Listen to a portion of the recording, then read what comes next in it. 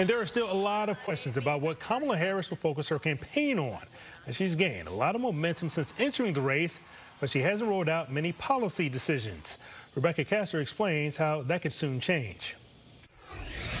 This campaign is not just about us versus Donald Trump. It is about two different visions for our nation. One, ours, focused on the future.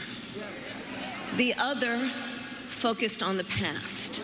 That's become the signature line in Vice President Kamala Harris's speeches on the campaign trail, where she says she's fighting for affordable health care, affordable child care and paid leave, a stronger economy, and lower cost of living. I will always, I promise you, put the middle class and working families first. Voters are starting to get an idea of the platform she's running on. But Harris is taking heat for not doing one sit-down interview since becoming the nominee. Can you commit to a press conference before the end of the month?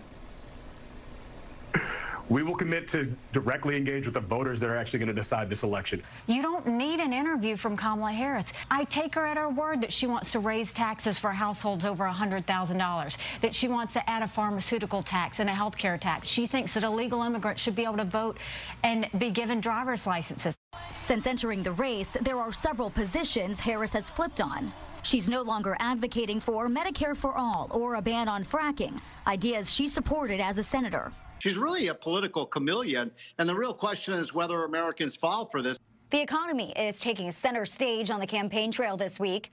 Later today, Donald Trump will talk taxes, tariffs, and trade, while Harris says she'll reveal her economic agenda on Friday. In Washington, Rebecca Castor, Fox 32 Chicago.